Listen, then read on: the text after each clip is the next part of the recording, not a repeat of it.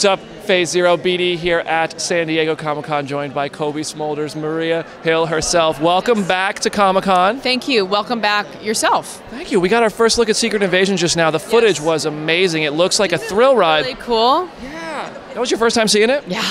Okay. Tell me about where Maria Hill is at in that, because it just looks like a really claustrophobic, don't trust anybody vibe. Yeah.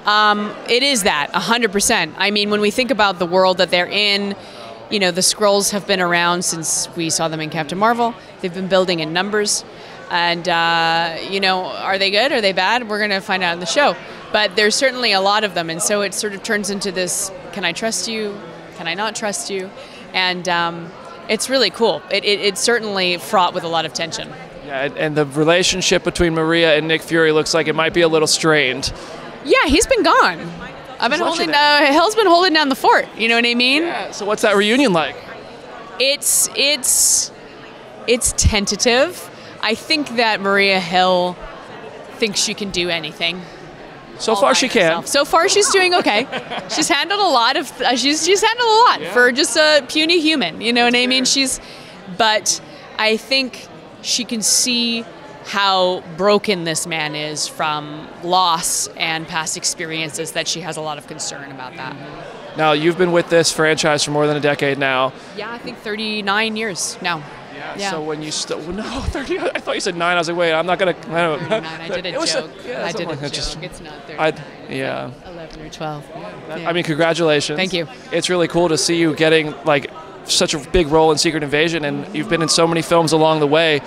What has been the biggest surprise since Avengers rolled around and you got to explore this character in various titles with various people? And yeah, I mean, they just keep asking me to play.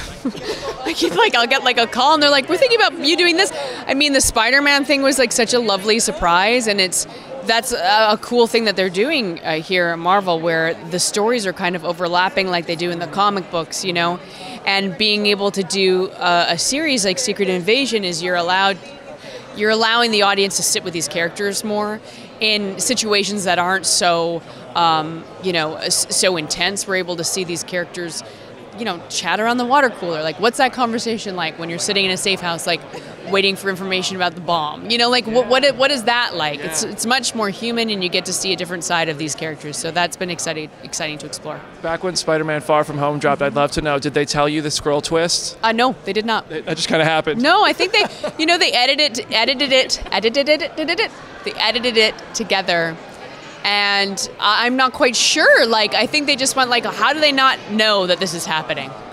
How they're so smart. I think that was it. It was like, Fury and Hill are so smart. Yeah. How do they not know this is coming? And maybe that was the solution. I don't know. But we certainly had conversations about that. But that was a surprise to me, yeah. I can't wait to see what you guys did with Secret Invasion. Yeah, Thank you so much for stopping by. Great. I'm excited to see you too. Thanks for chatting. Thank you. Yeah, take care.